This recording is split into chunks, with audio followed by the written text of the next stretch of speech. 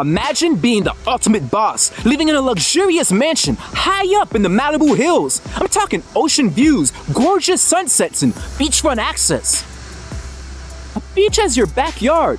Just think of the incredible backyard science videos you could create.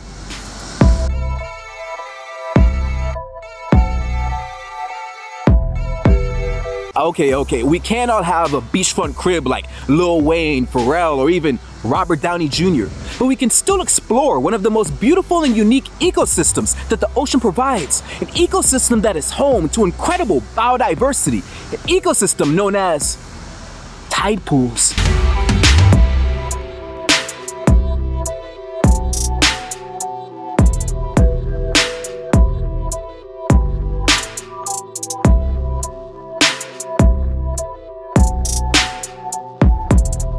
With the moon being so far away, we don't often think of it as having an effect on our immediate environment.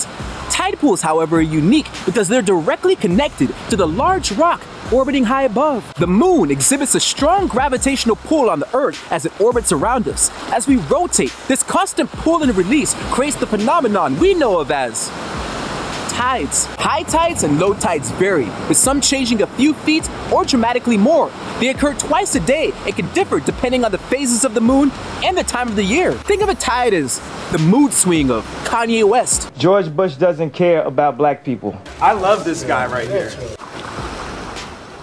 This constant back and forth of the tides helps shape the ecosystem we know of as tide pools by exposing habitats that are normally completely covered by water. By using a tide chart, we can determine at what time of the day the tide will be the lowest. The location where the ocean meets the land is known as the intertidal zone, and this zone is where we're able to observe a wide variety of organisms. Two common organisms you can find at tide pools are barnacles and mollusks, and although they may look pretty simple and lifeless, these organisms are very much alive and pretty complex. Barnacles are crustaceans, very similar to lobsters and crabs, whereas mussels are mollusks, more similar to oysters and clams. They're both filter feeders, with barnacles using specialized limbs to sift plankton through the water, and mussels sifting the same plankton through their shells. Since they both live in this intertidal zone where waves are crashing back and forth, they've each developed interesting methods of staying secure to the rocks. Barnacles secrete a cement-like glue substance that's one of the most powerful natural glues in the world.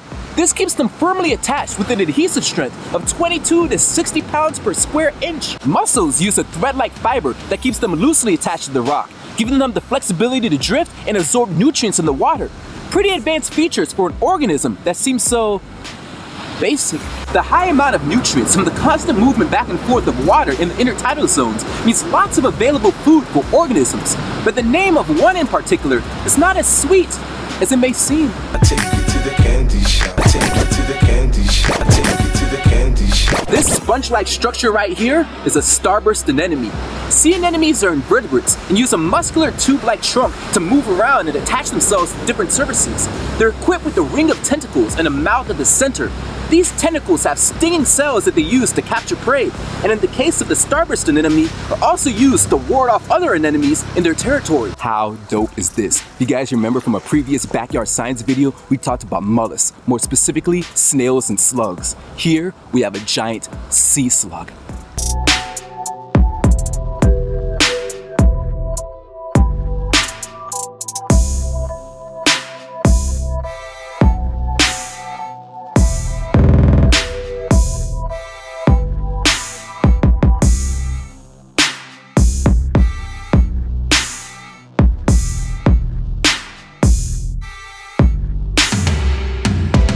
This guy is literally the size of my hand.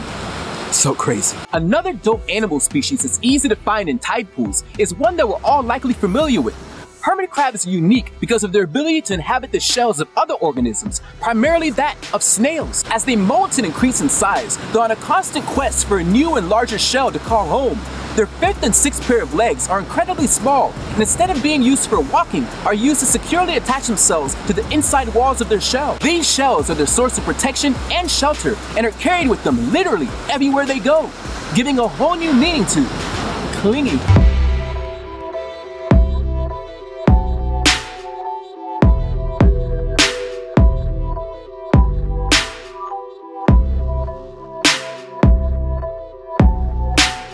There's also another type of crab that exists in these tide pools. Rock crabs are incredibly crucial to a tide pool ecosystem. They act as the garbage men of the environment, eating everything from plankton and algae to decaying plant matter. Climate change and global warming have dramatic effects on tide pool ecosystems. The acidification of ocean water from excess carbon dioxide in the air directly impacts organisms like coral reefs, clams, mussels, and snails by making it difficult to produce the calcium carbonate ions that make up their outer bodies and shells. Another direct reminder of just how fragile our environment truly is. Tide pools, however, can be a place of incredible wildlife discoveries. Their ability to change and shift due to the orbiting moon means that each low tide can reveal a whole new host of species. And with 70% of the Earth being covered by water, the likelihood of having a tide pool ecosystem in your own backyard is actually pretty high. I'm the Hip Hop MD.